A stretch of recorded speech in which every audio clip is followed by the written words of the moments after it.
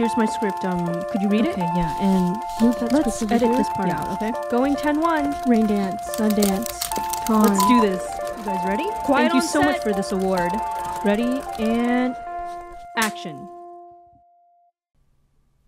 Welcome back to Mel Moment Mondays. I'm your host, Mel, and today we have a fantastic editor, Trent Burns. Thank you so much for hopping on. Yeah, of course, Mel. Thanks for asking me to sit down and nerd out. Always fun to do it with people that are like either local or, as we were just kind of talking about, people that I haven't seen in a while. So hopefully this is going to be a fun one. Yeah. So my first question for you is, like, how did you get into filmmaking? What was kind of like your process? Did you go to film school or anything? Kind of walk me through that. Yeah, sure. And this is going to sound real familiar if you've had a chance to check out Dee, but it stirred up a lot of things for me because I'm one of those kids who first picked up a camera because I was the worst skater in my group of friends. That trope from that movie is absolutely true. If you're the worst skater, you're kind of the default filmer.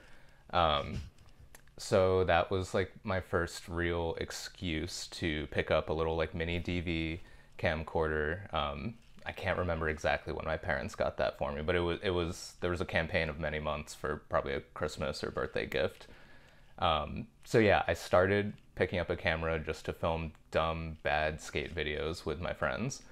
But I think that also, I've talked about this before, but I think that is totally a part of my pathway to editing, and especially being in like the documentary and nonfiction world is, as dumb and terrible as those skate videos were, it's all about like sorting through footage, and like it's not like narrative where, you know, you might have a couple takes but you've got someone marking the best take or whatever. It's either just like you get the shot or you don't get the shot, and you kind of have to cobble everything together in post. And that also is my first experience like touching editing software, is making those silly skate videos.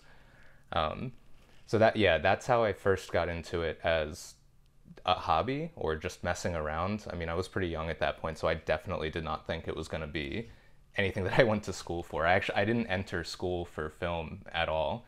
I showed up at American University in Washington, D.C., thinking that I would study international politics, which I'm still interested in, but I realized partway through college that that's not 100% what I wanted to do, and I actually switched over to PR because it seemed very employable. And PR is actually where I linked back up with video, because all of my prereqs, I just chose all of like the like visual media themed prereqs because I liked shooting and editing stuff and photography all on like a hobbyist level. So I just sort of naturally picked those, and then realized, yeah, I can talk about this. I basically realized there was a loophole, which meant that I could do both the PR degree and the film degree in basically the same amount of time. Like I didn't really have to spend any extra time in school, because I had found this loophole where all these prerequisites overlapped. So anyway, the point is I came to film school still not because I wanted to, you know, do like studio system. It still wasn't like this artistic, like I must be a creator. It was like I should learn how to use Adobe software because all of my like communications classes, and God, it'll make me sound old, but this is like 2015, 2016. So this is like Instagram is allowing videos more than 60 seconds, and TikTok's not around yet, but like short form is starting to like show its first signs in like people were making really highly edited like stories, and they're sort of like the precursor to like reels. The point is I realized that like cutting video was becoming very employable as well. And when you go through a 4-year school, you're definitely thinking about, you know, when you get to the other side, you're like, oh God, now I need to have a job and make money. And anyway, that's the long version of saying that I kind of came to film school not from the traditional angle of wanting to, you know, direct like a narrative feature or something like that. But I came to it because I loved editing and basically using the tools to make fun stuff. And it's kind of expanded from there. That's so cool how you kind of just like literally fell into it, and it wasn't like necessarily your first choice, but it turned into like kind of like, oh, your passion turned into your job, into your hobby, into your XYZ. Yeah, I never mind telling the longer version of this because I think it's easy to think that you either need to come to production stuff, like come to this type of creative work because you've known since you were 7 that you wanted to direct a feature or something like that, or there's a lot of people who stumble into it sort of in like the creator economy, but I'm talking about people who start on maybe YouTube knowing absolutely nothing, and through that process of building their YouTube channel like become very good videographers. I'm weirdly somewhere in between, where I always liked it. I just never thought that I would be able to make it. I just never thought I'd be able to pay the bills with it the way I'm able to now. But that's a process of learning that like that looks different for everyone, and making it your full-time work has there's so many different versions of that. And so I'm always happy to talk about this weird in between where I didn't discover that I loved visual media late in life. I always knew I liked that, but I did discover that I could survive and earn a paycheck pretty late in the game. Right, right. And then I know I think we connected while you were still in New Zealand, correct? Mm-hmm. Yeah. So how did that end up happening, and do you see any difference between like editing styles there? I presume you were doing some video work over there, and then versus over here back in the States where you are now, obviously. Yep. So to super quickly rehash, I wound up in New Zealand in February of 2020 with my now wife, Zoe, because we had worked our first full-time jobs after graduating college for a few years, and we just had that moment where like we went straight into work after school, which is great in some ways and what you want in some ways. But we had that moment where we decided we needed to like take a beat and do a trip or something like that. And so we had other travels planned besides New Zealand, but that was the first stop, and we were going to be there for a couple months. And as I said, we arrived in February of 2020. So we decided to stay. Yeah. I feel like I've told this story a million times, but we decided to stay. Obviously was, a little bit of a leap of faith at first that clearly worked out for the better. And we ended up living there for about a year and a half, until June of 2021. And one other piece of context I'll give, because I love hyping this up, is we were there on something called a working holiday visa, which means you can take, you can work in cafes, or we worked in a hostel for a little bit. It allowed me to take freelance work. It's basically a temporary working visa that just excludes you from anything like serious enough that might count as like an immigration bid. But the reason I bring this up is because if anyone is interested in traveling in New Zealand, Australia's got one. I'm blanking on, I think South Korea's got one that Americans can do. These are available in multiple countries. Everyone has slightly different rules, but yeah, go look up working holiday visas if you are interested in traveling but are intimidated about doing so for a longer period of time and not being able to earn more money. You're not gonna get rich from these things, but it will allow you to travel and like supplement the income that way. So that was just my quick soapbox on like everyone should do this if you're into travel. There's ways that you can make that happen. But back to your original question of did I notice many differences? I feel like outside of really nerdy technical stuff, like for example, like here I'm often cutting things in like 24 frames per second timelines or 30 frames per second timelines. New Zealand is in a different region, so they default to like 25 frames per second.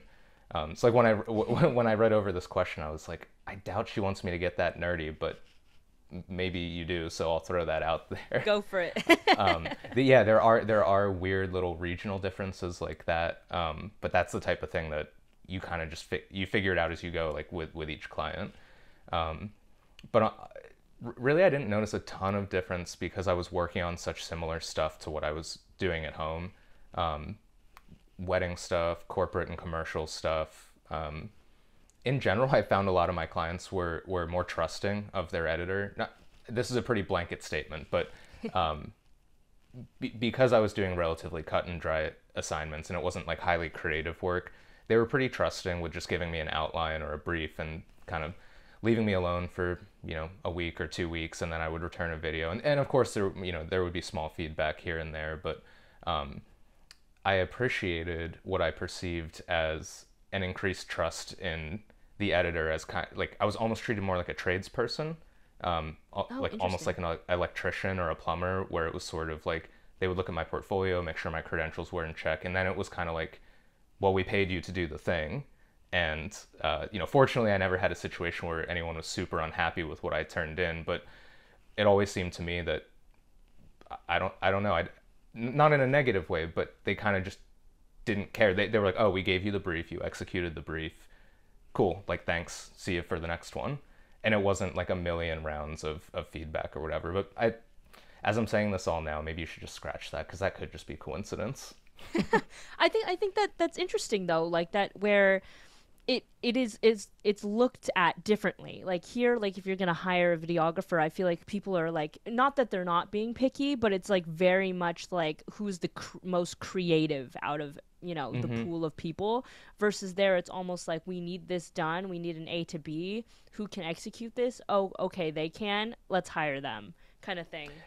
Right, and maybe that's just the difference in some of the jobs I was taking, but um, I guess I could say, the other side of this coin is that like I didn't have nearly as much creative input on average. I mean, a lot of the times the projects just there wasn't creative latitude like that. I mean, like I'll be a little more specific. Some of my like really good stable contracts were cutting down big long webinars for like government clients, which is crazy that I was I was cleared. I mean, it was the connection was made through mutual friends, but like they had no problem hiring a foreign freelancer to. It wasn't anything super sensitive, but it was these big long COVID era government webinars and meetings and stuff, and they just needed someone to deal with that for archival purposes. So there's no room to be creative in that. Literally nothing. But when it came to stuff more like I did quite a few wedding edits where I was either taking work off of someone's plate who was really busy, or I got hooked up with essentially a ghost editing service, which worked out well because I didn't have to shoot anything. Um, and perhaps on the downside, I didn't really have creative input because I just, I received the brief and sort of a couple golden samples from that particular shooter, and then it was my job to chameleon to that style, which is a really important part of editing if that's the assignment. But I guess that's what I mean when I say like there was really no latitude for creative comment on my part. I wasn't there to suggest to this wedding shooter, here's how we could make it better. I just needed to get it done. Gotcha, gotcha. And then kind of deviating a little bit from that, but you're also a musician, right? With a kind of a musical sound-ish background. How does that affect the way that you edit, and the types of edits for, like, let's say a wedding or stuff, since you do more kind of like corporate wedding type of work? Mm-hmm. How do you, yeah, how does that carry over into that? Since it's like not necessarily a narrative and it's not necessarily a doc. Right. Um, so I think of two main things when I think about the influence of being a musician on editing, and the more broad observation I've had is that musicians make great editors because, whether you're cutting to music or not, it's really, and I'm probably going to make a lot of comparisons and analogies to playing music, as we keep chatting, but, editing is very musical. It has a cadence, it has a rhythm. It's not always highly rhythmic. Like I chatted to you recently about Baby Driver, and that's like the ultimate rhythmic editing, which is actually why I went back and watched it. As I was like trying to think of a good example of the extreme of this, and that's an extreme for sure. But like even if it's not like that, where you're not cutting to a song, uh, the way that people speak, especially in interviews, in the doc world, and even in narrative, like there's cadence and rhythm and impact and delivery, whether that's someone delivering a written line or someone stumbling upon a really profound thought in an interview. And so at a really broad level, I think of editing very much the same way I think about playing music in terms of both visually and pacing wise.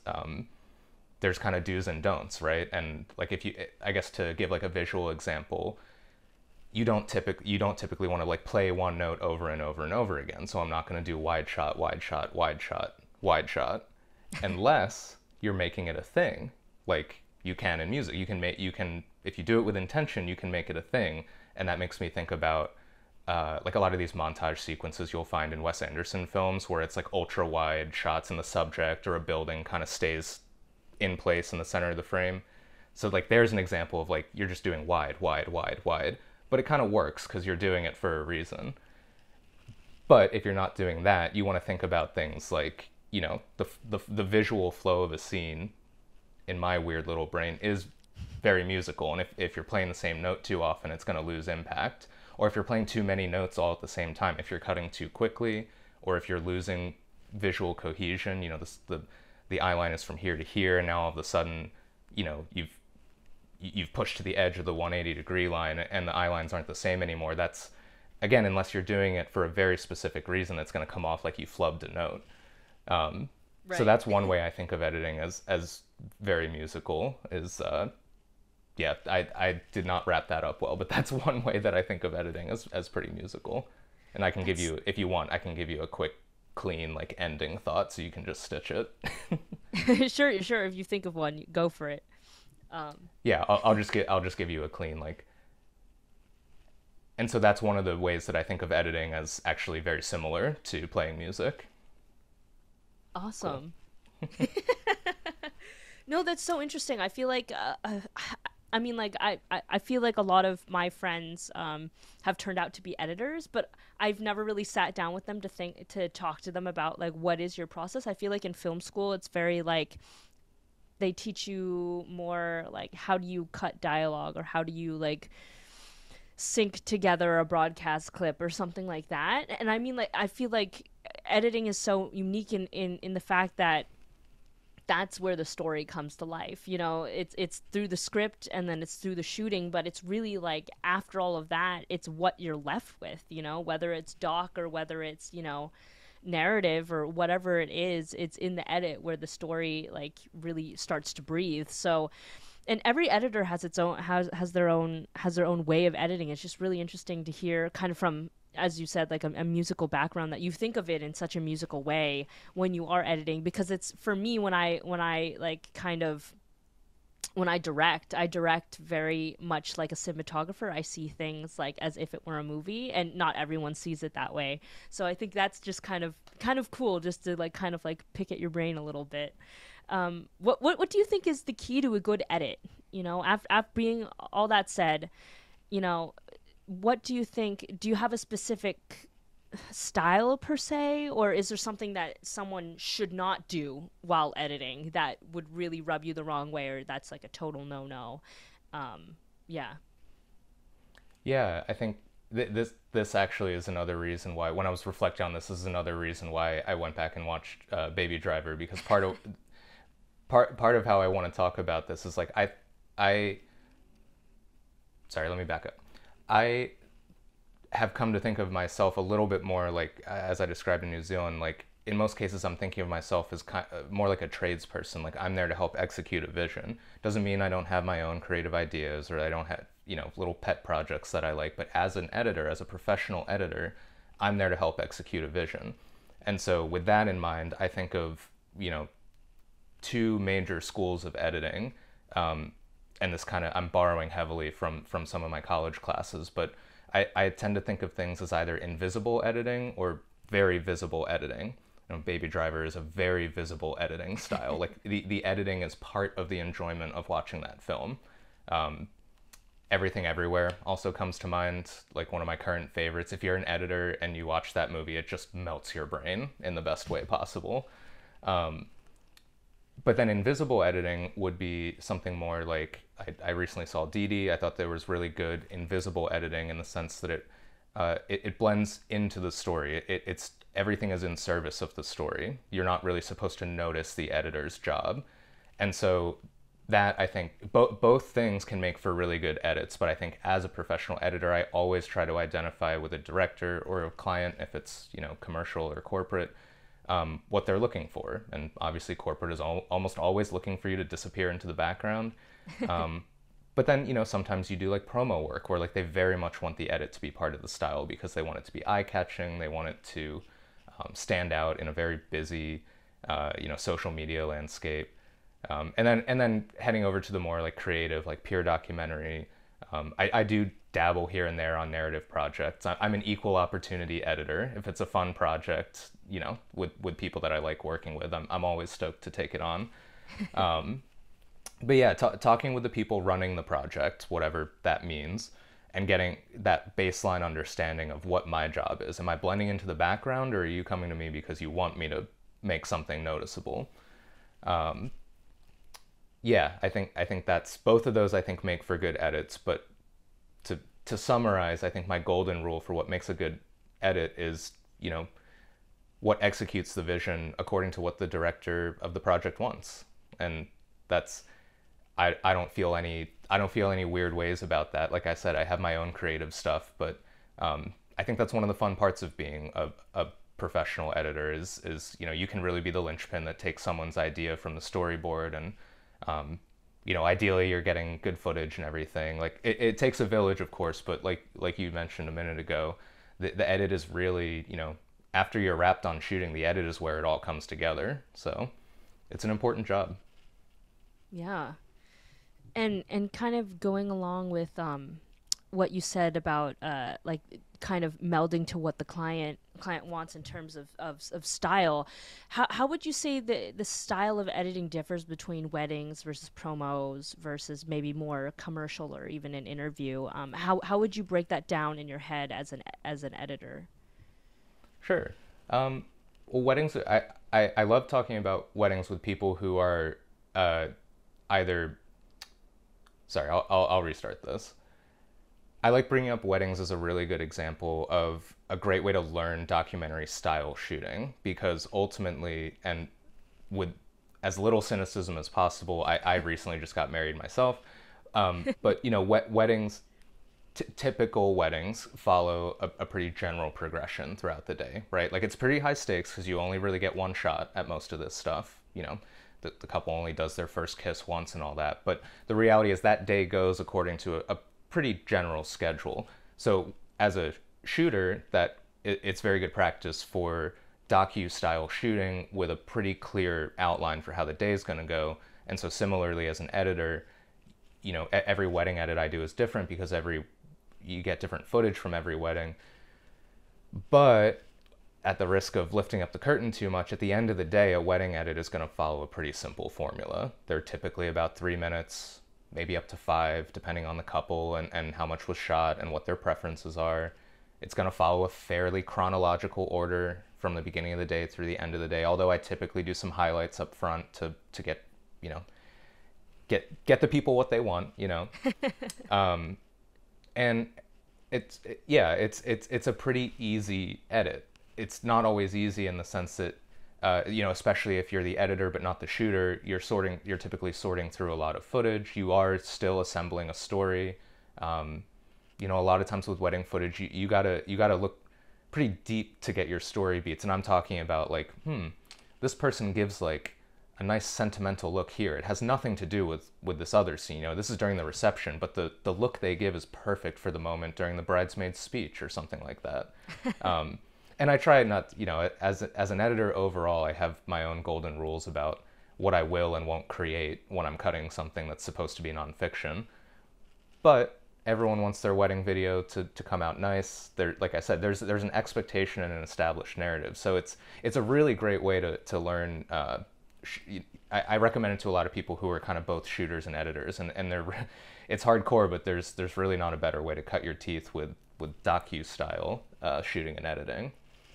But to kind of answer your question about the difference between that and something corporate, the corporate video, which I regret to admit is like really what tends to pay the bills, is the more corporate stuff. They're typically looking for something that is, it's a very invisible edit. It disappears into the background. I'm rarely, if ever, doing, fun, like quick chop cuts to a beat. This is typically talking head stuff. They want nice sort of forgettable music underneath it. And again, this can vary with the project, and you always want to execute what people are looking for. But, these are also straightforward edits, but with a very different intended outcome. And I guess that's something I always think about, like drawing comparisons between, the zippier editing of a wedding edit, which follows this chronological timeline, versus, let's say, like a corporate thing where they're highlighting they're highlighting results from the past 6 months of a particular program or something. That's a totally different style. The pace of the edit is going to be completely different. Right, exactly. I Yeah, don't know if it that is 100% answers your question. no, no, that was great. That was great. Yeah, no, it's so interesting that you know, like just the different styles of editing. I feel like a lot of times when people are like, "Oh, that's a really good edit," they're thinking more about the edits that stand out, that aren't invisible. But then I feel like almost the invisible edits are sometimes harder to achieve.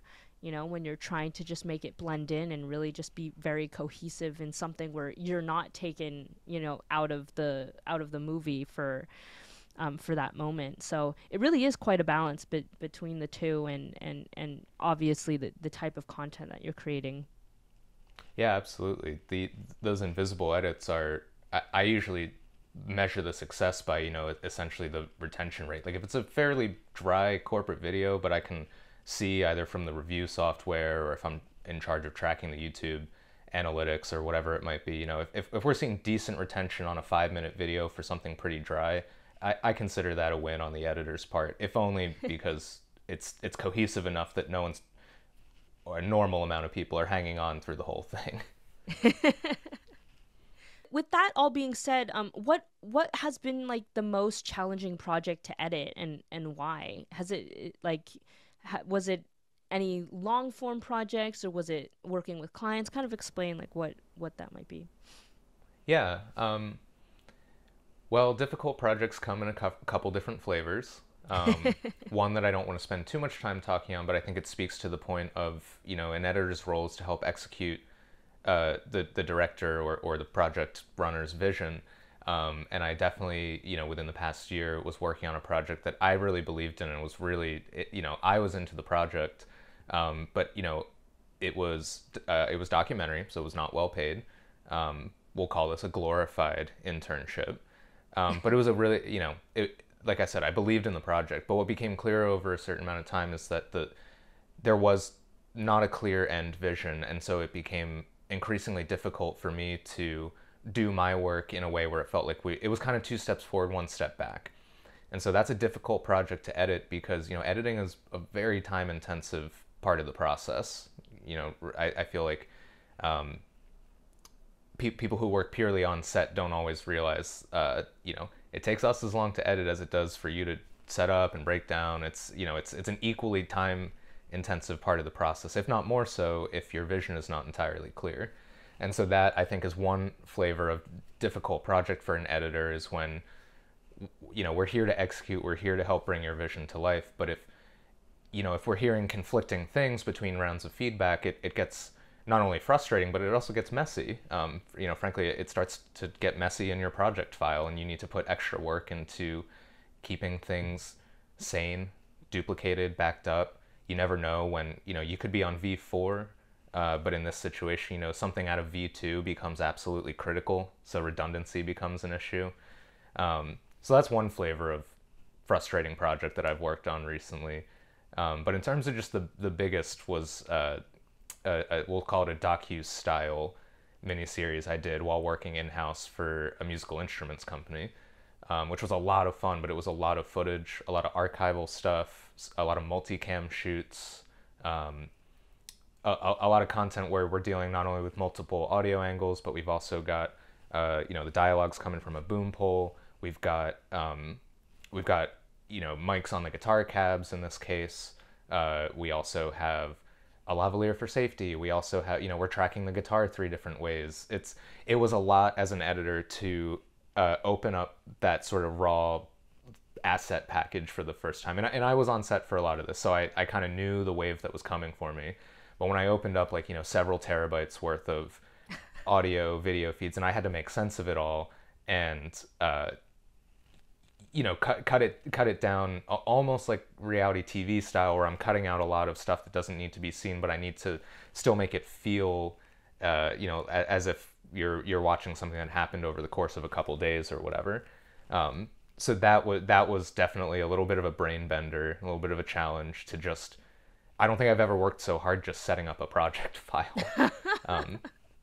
But the good news is once you get to that point, you're usually good unless any of your stuff moves around or the links break. But yeah, that can be its own unique challenge sometimes. Just setting up your project file properly when you're dealing with multiple sources of audio or video. Maybe your shoot is spread across a couple different cameras. That sort of fun stuff. That's probably the thing that I fear the most. Are big projects like that take a while just to set up. Right. What would you say is like, backing up storage and organizing everything in an editor's world is like the most important. What is it? How do you do that yourself? Like walk me through how, Yeah, sure. Are you yeah, asking your more like, process. and I can answer both, but um, are you asking more on the digital side, like how do I keep everything straight in terms of folders and stuff? Or you like literally do? I could definitely spit some advice about buying hard drives and stuff. Oh, go for both. Yeah, both would be very Gotcha. very educational. Yeah, sure. Okay, so we'll nerd out on both halves of this. On the literal hardware side, I think I I'm checking my privilege, but I cannot recommend enough just buying as large and as high quality of a hard drive as you can early on. This is one of those things, much like buying cheap tripods, where you could buy six cheap ones before you get that more expensive whatever. I'm not going to name check a brand for free. Like how many cheap tripods do you go through before you just suck it up and buy the nice one? And again, I recognize that not everyone has the startup capital, but when it comes to hard drives and when it comes to editing, your overhead's not as high as cinematography. You're obviously going to spend on, a capable machine, but the next most important thing is getting good storage media. Um, and I think I made the mistake early on of going for either the cheapest drive I could or prioritizing storage space over transfer speeds, for example. Not all, you could buy a 10 gig hard drive, but not all 10 gig hard drives are sort of made the same. And or did I say 10 gigs? I'm sorry, I meant 10 terabytes. You can leave that in if you want, just to embarrass me. But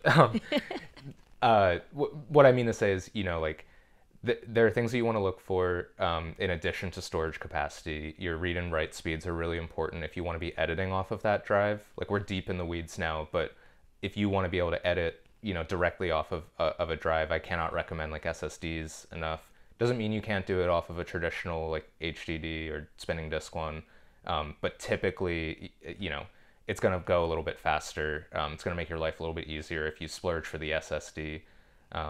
So that's my nerdy advice on buying hard drives. It's if you have the ability to do so, go for the like buy once cry once kind of mentality. One other nerdy thing I'll throw out, because I'm just waiting until I have the time really, because I'm about to move, but I really want to upgrade to like basically a personal cloud, like a NAS, like network attached storage setup, where I can have like basically these big beefy hard drives sitting at home, and as long as I'm connected properly, I can access that, whether I'm like editing on my couch or in theory if I'm, working outside of my house. Um, so that's my nerdy like hardware advice. And then on the digital side, I just cannot recommend enough really finding a file structure that works for you, something that makes sense to your brain. For me, it's pretty. It looks insane because I separate everything out pretty aggressively. For example, like I'm gonna get real nerdy and see if I can recite it, but I think my file structures look like project files, raw audio, raw video, external audio, external video, graphics, assets from the client. So that could be like a style guide, specific fonts, logos, stuff like that. Then I usually have like scratch exports and like a deliverables folder. And then even within those, I'll get really nerdy. If I've got like if I'm working with my own footage, I shoot with an FS7 and an A7 III, and I'm going to separate those cameras within raw video as well. So again, like it seems really insane, but you don't have to copy that. I guess what I mean to say is like find something that makes sense for you. Like really take a minute to think about it. Do a test project, or pick like a low stakes project that you're working on, and mess around with how you want to like kind of archive everything like that. and then don't change it for as long as you can stand to. That is the number one thing that I've done wrong, that I've seen people do wrong, is not committing to whatever that digital organization structure is, because not only will that confuse you, it's also going to get confusing in, well, I mostly edit in Premiere, and I'm assuming, I know Final Cut works like this, and I'm assuming Resolve works similarly. Like, if you start messing around with where things are stored, or renaming folders, or even just putting your raw video folder inside of a new parent folder, that instantly means you got to go and relink media, which doesn't have to be a huge pain. Like, the more specific your folder trees get, the quicker it is to actually go, okay, I got to find this one clip from the FS7 is missing. You can really niche down quickly and find it. So it's a really long, nerdy way of saying that be as specific as you can, whatever works for your brain, and then just try to stick to it. I've made very little changes to the system I just described over the past few years, and there's some things I want to tweak, but what's great about that is I actually just had to open up like a 3-year-old project just to retrieve one small asset. And because I had transferred it to another storage drive, I did need to relink media, but Adobe's stuff is relatively smart, where as soon as I pointed it to the new like raw footage folder, it also got raw audio, external audio, and video. You know what I'm saying? Like, because it's so regimented like that, it does actually allow Adobe to scan through that and relink stuff a little bit more efficiently for you.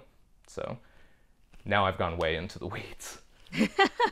No, that's great. Oh my gosh. Like, I still feel I definitely have like my own way of breaking things down, but there's definitely a way that at least at Drexel they taught us how to do it. And I feel like a lot of people still use that, but other people, I feel like maybe, at least for me, I look at it and I have to tweak it a little bit. Like, for me, some of the folders just don't make sense where they are, and I have to like just kind of like rearrange it myself.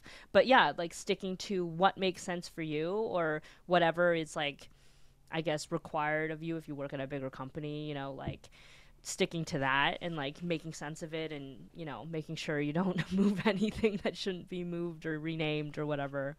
Yeah, absolutely. Yeah. The system I just described is 80-90% the same as what I learned from a very like formative internship towards the end of school, where I got a lot of sort of real world training from people that had been out in the wild for a few years. And yeah, I've made only a few changes to the setup I learned from that, and it as with everything, it'll change and flex a little bit with the project. You might not always need a graphics folder, for example, but the last thing I'll say on that, just as like a nerdy little tip, is like save an empty project template.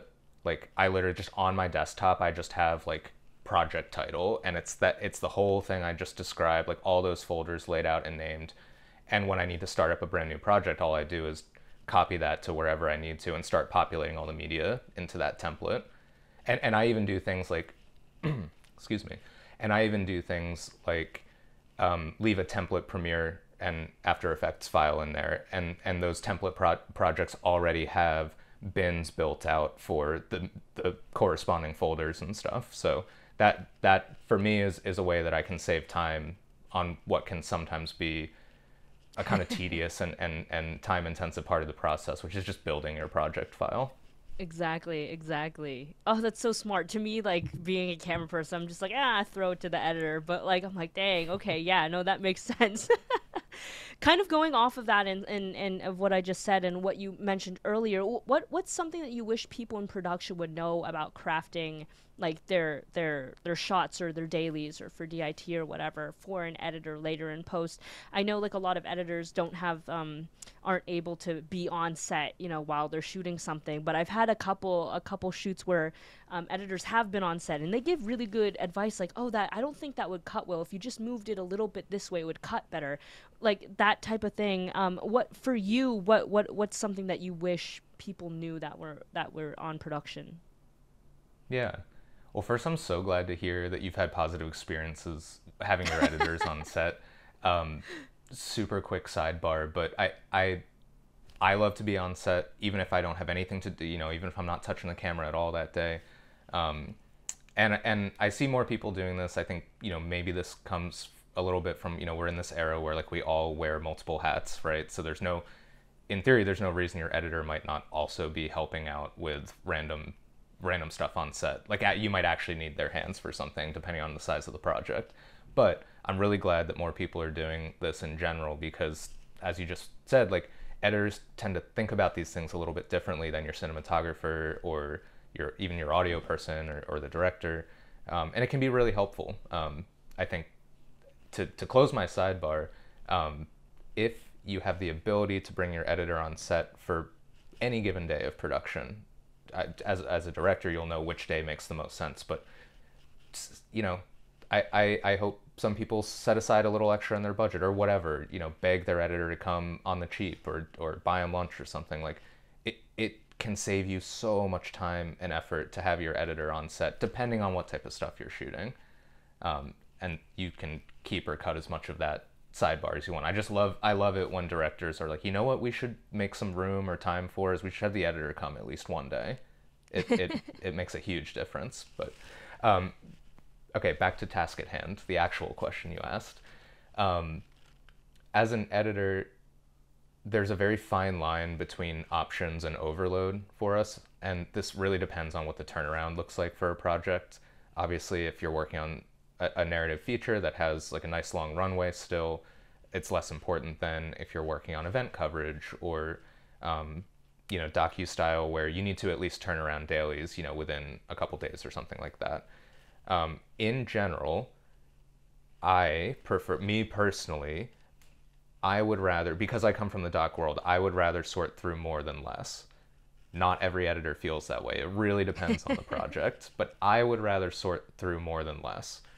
When I'm getting dailies or even just cold, highlighted B-roll selects, I would rather look through more shots and realize that, a third of these are not really strong or there's a stronger version of them. I would rather still have that because sometimes I will choose a shot that I know is not the strongest shot, but if the strongest one is too short, it's too short. Or if if the motion of the scene is better in option B, then I'll take it. It needs to serve the whole story. So giving me only one select for a particular shot, that might be a banger of a shot, but it might not work with the rest of the edit. But again, I come from the doc world, so like that's kind of my whole thing is I would rather invest the time in looking over more options. But if you're trying to turn around something really quick, you really just need sort of like the best possible shot and then a fail-safe option.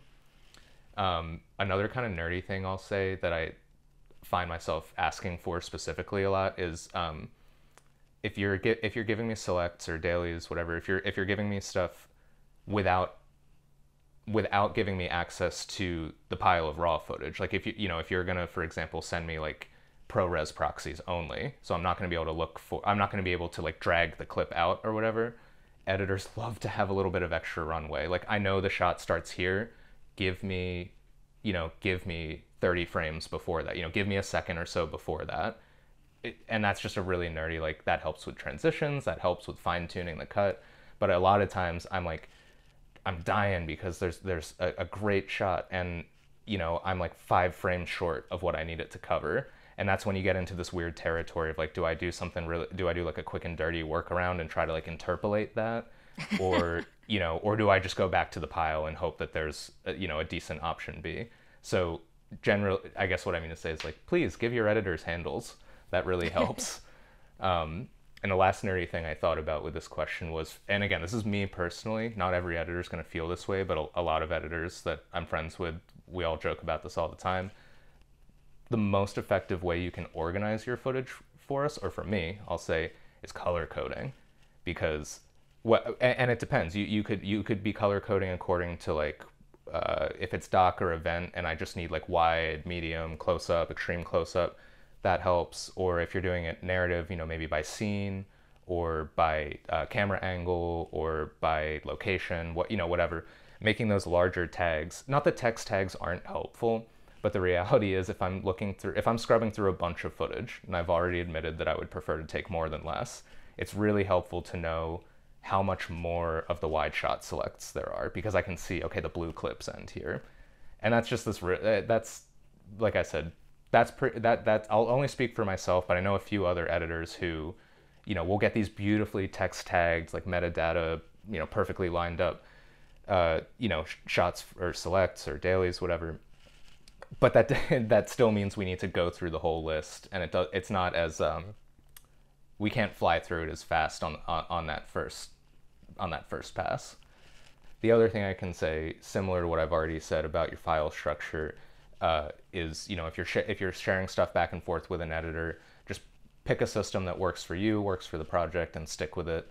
It's rare, but I've had it happen where like all of a sudden, I get the second package of footage and something is structured differently, and I know this sounds so petty, but it's just like, why don't change up how you're organizing your assets halfway through the project? It just confuses your editor. Right.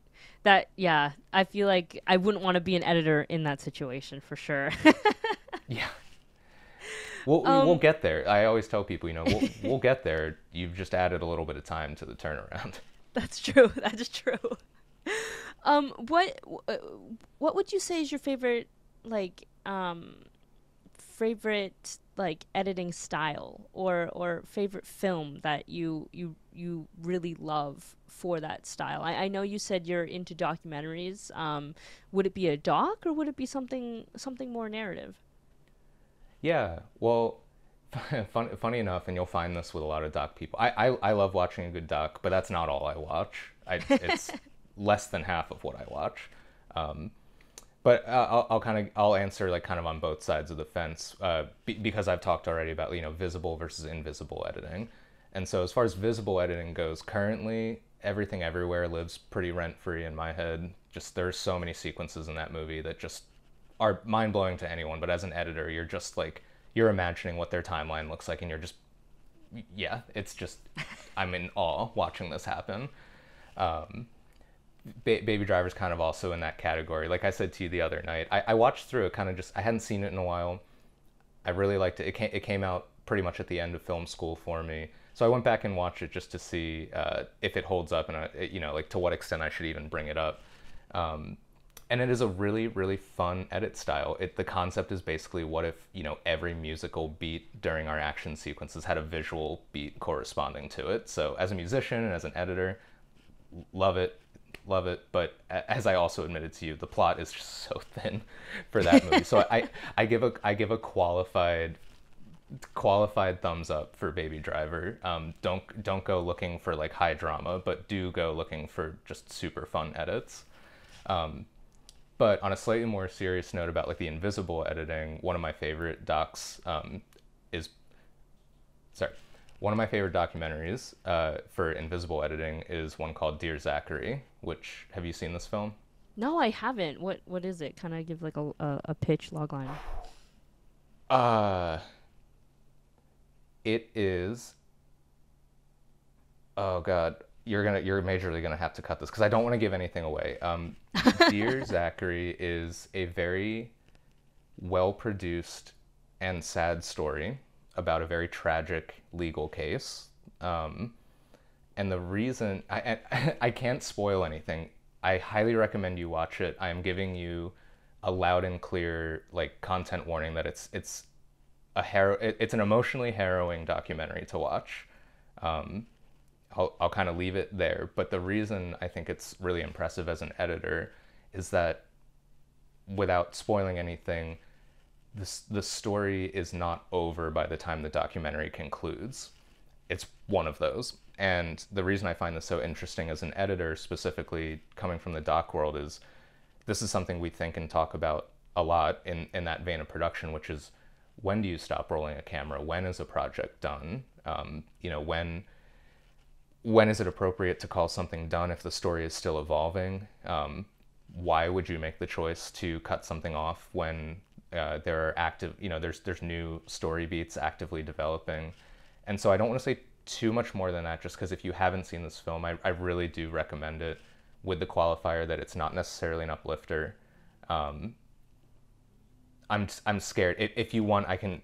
Sorry, I'm breaking a little bit from podcast mode, but if you want, I can look up what the synopsis says, so I can say something a little more specific without ruining anything. But I'm just so scared of spoiling it. That's all. No, that's okay. You can continue. Oh, I Okay. think you gave a good pitch out there for people to go watch this film. Yeah. Yeah. So to bookend that thought, as an editor, I really respect the approach they took to that project, and the challenge of producing something like that, of following a story for I believe several years, and deciding that for one reason or another, now's the time when we're gonna call cut on the project, and the impacts that that has on a story that's still evolving in real time. So it's a really really interesting film, and definitely recommend checking it out. I feel like as I'm definitely more of like a narrative type of person when I'm doing film stuff. But like a documentary, I think is something at least from the school that I came from is not, or I feel like a lot of film schools they don't touch upon documentaries as much as they do narratives. So hearing like just kind of like how you break down a documentary or just like yeah, just it's just really interesting to me personally. Yeah, yeah. I mean, that's we don't have enough time in the world to talk about all the different like subgenres within documentary, which I only roll my eyes because it's something that we were talking about when I was in school, and the conversations like kind of only gone in circles since about um, there's a big difference obviously between like verite style documentary, fly on the wall, like the people that are making the film are really not there, or they're not supposed to be perceived, and that's massively different than kind of like the current era we're in of like Netflix docs, which like I love that streaming platforms become like a relatively accessible source of funding for nonfiction filmmakers. Like I think that's awesome, and it works out for both parties sometimes. Um, Again, don't have enough time to talk about like the streaming economy. But what I mean to say is like we're in this current era of documentaries that very much have a point to make, and I think that's something that people don't often think. People think documentaries are like these objective like vehicles for truth, and honestly, even in verite, that's not what's happening. Um, Something I took away from the documentary coursework I had, and most of it was documentary coursework, is we talked a lot about like there is no such thing as like an objective documentary. Like everyone is making a point of some sort, and it's kind of a misnomer to think of them as it's nonfiction, but that doesn't mean it's objective. Everything from the person holding the camera to where you choose to interview your subject, that all matters. So yeah, there's a lot of different types of documentary, and so there's a lot of different kinds of films within what we consider documentary, and I think different editing styles serve those different projects in different ways. That's awesome. No, that's super cool. Like docs. That's all I'll leave it at. They're awesome. Go Yeah. watch them. Educate yourself. There's a lot of ways that you can watch docs, and yeah, it's a cool time to be in where docs are kind of being more praised these days, for sure. Yeah, definitely. Okay, so now we're gonna play like a little film Would You Rather. It's just one question, but Nice. it's catered towards your the subject of today. So would you rather or kind of like which one would you like? Would you rather like edit jump cuts or smash cuts? Mm. Do you have a preference of which I one you like more or Yeah, I like jump cuts, and this is a very interesting question if I can wax on it for a second.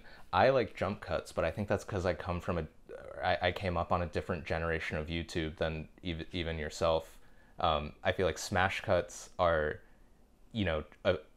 feel like a few years later than like when I was in like middle school, first messing around with the camera, first just getting into the fact that YouTube existed. Again, if you haven't seen the film Dee Dee, the character is like eerily the same age as me, so like I could just refer you to that film for like what it felt like to be getting into filming around that time. Um, yeah, it was all like sort of early YouTube sketch comedy, and so much of that was like randomness and like this very millennial sensibility of like it's so wacky and random. So like jump cuts were way more common than smash cuts with like someone less a sketch and more like a monologue or almost like a pseudo stand-up feel, and the smash cuts are kind of how you emphasize like the punchline, whereas I think of so many, classic early comedy videos that I loved, and I'm like, oh, the joke is the jump cut. Like the timing of the jump cut is the joke as opposed to an emphasis. So anyway, I don't know if that went way off the rails from what you were expecting, but I would rather edit jump cuts than smash cuts. Alrighty. Yeah. They're so different, but they kind of have the same like end goal, but they do it in a different way, for sure. And then kind of the final question that I've been asking everyone, it's if you could tell your younger self something, what advice would you give them if they were going to start in the film industry? I'm going to take a quick second to think about this because, like I mentioned earlier, I have that sort of weird, like, I didn't always dream of this, but I didn't realize I loved it at the last second either. So I'm going to take 1 second. I think if I could tell my younger self something, and I'm picturing really my younger self. I'm picturing the kid who's getting into making skate videos with his friends. I think I would tell that younger version of myself that this could be your job if you want it to be, and you can if you hang on. I'm almost like, do I even want to say this because it's so weird? Like I came to where I am how I did. So what I'm trying to say is, like, I would probably tell my younger self to take it a little bit more seriously sooner. But at the same time, I don't know if I would be the same, producer editor that I am now without the path I've taken. So I'm going to take one more crack at this for you. I think I would tell my I think I would tell my younger self that as silly as it feels making skate videos with your friends, those actually are completely valid skills that you're learning, even if it's just realizing what makes for a better shot, for stuff in the foreground, facing away from the sun. I'm talking really 101 stuff.